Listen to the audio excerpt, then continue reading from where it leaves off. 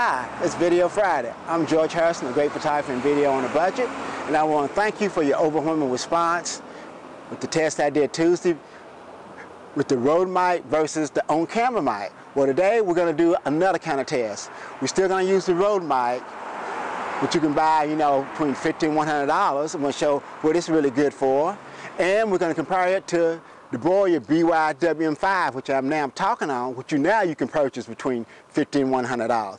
Both of them have their own specific function, but both of them need to be in your arsenal. If you're shooting nat sound and things like that, and you're doing a lot of running and gunning, you might want the Rode mic. But when you have time to interview someone on the street or whatever, you definitely need a lav mic, so that's what we're going to compare it to. As you say, I'm presently talking on the lav mic, then I'm going to switch, the same distance, everything stays the same. I'm going to show you the difference in sound quality when we go to the Rode mic. The Rode is still a lot better than an on-camera mic, but when it comes to interviews, there's no way it's going to compare to a lavalier mic. As you can see, this is the Rode mic. It's a directional mic, so if I'm directly in front of the camera, it picks up pretty good, which means if you had to use it on an interview, because I'm probably about 4 feet away from the camera where you would interview someone, it's definitely better than the on-camera mic, but there's no way it compares with a lavalier mic. So you really need both of them, arsenal to do a good job. Now we're just shooting some light traffic on the street. How's the lav when it comes to picking up traffic noise? But how does the lav work when I'm standing behind the camera and you want to pick up traffic, but you also want to describe the traffic? Can you hear traffic in the background? But what you really want is my voice to be heard distinctly. Again, this is the lav mic shooting traffic. When we're describing the traffic, how does the lav mic work in this situation? Now I am using the Rode mic. The Rode mic is excellent when it comes to picking up sound, but how well will it work if I'm standing behind the camera and want to describe the traffic that I'm seeing?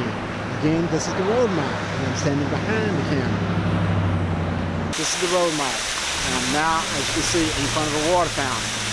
I'm approximately pretty much maybe 3.5 feet, 4 feet away from the camera. How does it pick up? I know this mic is designed to pick up ambient noise, which is probably doing fine, but when it's also a directional mic. In a pinch, how would it do in an interview if I had to interview someone in front of a water fountain? Why would I interview somebody in front of a water fountain? You never know, but in case you do, how does this mic compare? Now this is the lavalier mic in front of the same water fountain. Is the sound vastly superior? Well, it should be. That's what the lav mic is designed for, to interview someone. There's a lot of nat sound in the background. It cuts down a lot and just gets their voice. The purpose of this test is not to put the Rode mic down, but also let you know you need both mics in your bag. One when you're running and gunning, and you have to do that interview off the stick mic on the camera, but if you do have the option to purchase a lav mic, make sure you get one, because there's nothing beat putting a mic on someone if you're in a noisy environment to get that sound. So yes, this is not necessarily comparing apples to apples or oranges to oranges. It's like we're comparing porcupines to skunks. They're two different type mics, but each one is excellent if you use it for what it's designed for. So you really need two mics in your bag, a stick mic and a lav mic. Now for this final test, I am walking and talking. And this is the Rode mic. Yes, the Rode mic is excellent when it comes to picking up ambient noises of your surroundings, but again, it's designed for that sound to be coming from the front. I'm presently walking, and of course I'm behind the camera, so how does it work when you're actually walking behind the camera, picking up sound and talking? Now this is the lav mic. This is the lav mic.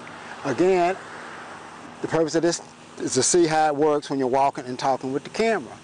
Yes, the Rode mic is excellent for picking up ambient noise, but if you plan on walking and talking with a mic and describing what you see, then you definitely need a lav mic. Well, what do you think? Are you convinced now that there's a place for two mics in your bag? Yes, both mics can do an excellent job if you have to do nat sound and interviews, but ideally it would be best to have two. And if I had my choice, I would probably go with the lav mic where I could pick up nat sound. Then if I need an interview, I could still get an interview. It would be a lot cleaner than with the Rode mic. Yes, the Rode mic might give me better nat sound, but when it comes to those all-important interviews, you're going to need the lav mic. So if you had to pick between the two, personally, I'm going with the lav mic. So I want to thank you, as always, for coming along with me on this photographic journey.